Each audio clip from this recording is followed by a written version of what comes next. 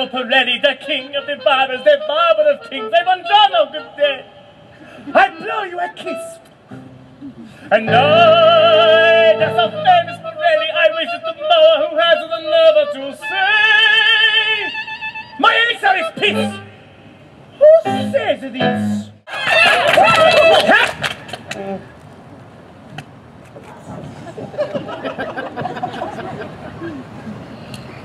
These are indeed fine razors. Instruments like these once seen cannot be soon forgotten. You wager these against 5 pounds? I do.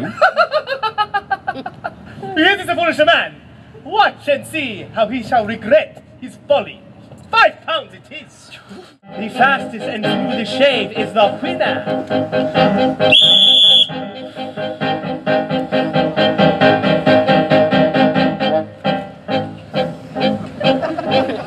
Now, signori, we mix it a ladder, but first you gather around, signori, you looking a man who have had the glory to share with the poop. Mrs. Sweeney, however, I beg your pardon, who probably say it was only a cardinal lump.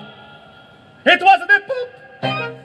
To shave the face, to pull the tooth, required the grace, and not the boot. For if you asleep, you nick the skin, you cripple the chin, you rip the lip a bit, and that's the truth. To shave the face, or even a part, without the smart, required a heart. It take it out. I'll show you a chart. A study I started in my youth. To cut the hair, to trim the beard, to make the bristle clean like a whistle.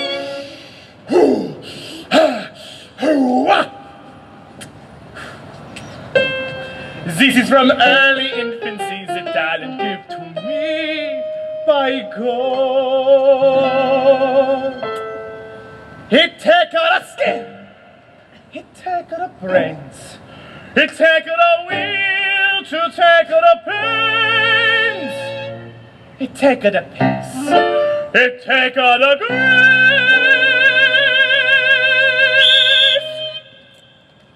The winner is Todd. Morning, Mr. Todd. And you, bellissima signorina. Yeah, how'd you do, signor, I'm sure.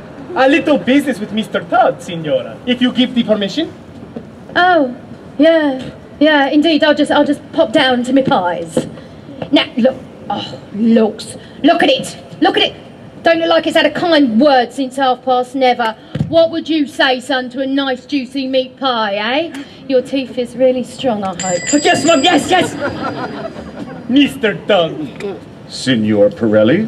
Oh, call me Danny. Danny O'Higgins the name when it's not professional. Well, it's not much, but I'm sure you're prettied up a bit. I'd like me 5 quid back if you don't mind.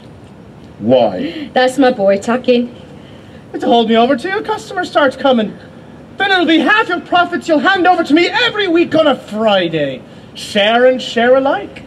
All right, Mr. Benjamin Barker? Why do you call me that? At least you got a nice full head of hair on ya. Well, to tell you the truth, Mum, it gets awful hot. You don't remember me, do you? Why should you? I was just a down-and-out Irish lad you hired here for a couple of weeks, sweeping up hair and such like. But I remember these. And you, Benjamin Barker. I had to transport you to Botany Bay for life. So, Mr. Todd, is it a deal, or do I run down the street for me pal, the Beetle Bamford? You think you smart, you foolish boy. Tomorrow you start in my employ. You understand? You're like my plan. Oh.